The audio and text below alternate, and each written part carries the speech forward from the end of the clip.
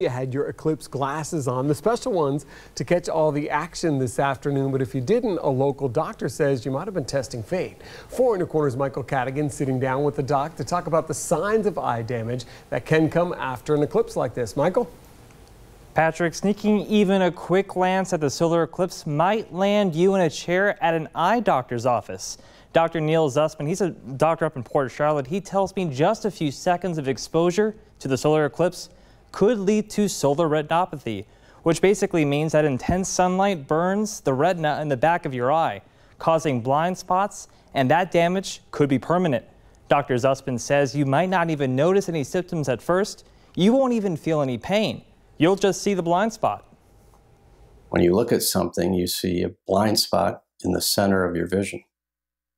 And if you looked at the sun long enough, that could be permanent. Usually you'll know within a couple of days if you have a permanent blind spot. And I think the reason people look at the solar eclipse longer because it's a little more comfortable because a lot of the sun is blocked.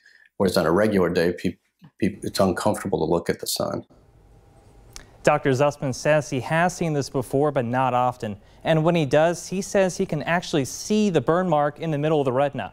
Now, I reached out to multiple doctors' offices and clinics around Southwest Florida, but so far no one has come or called in complaining about eye damage from the eclipse. Live in the studio, Michael Cadigan, Fox 4 in your corner.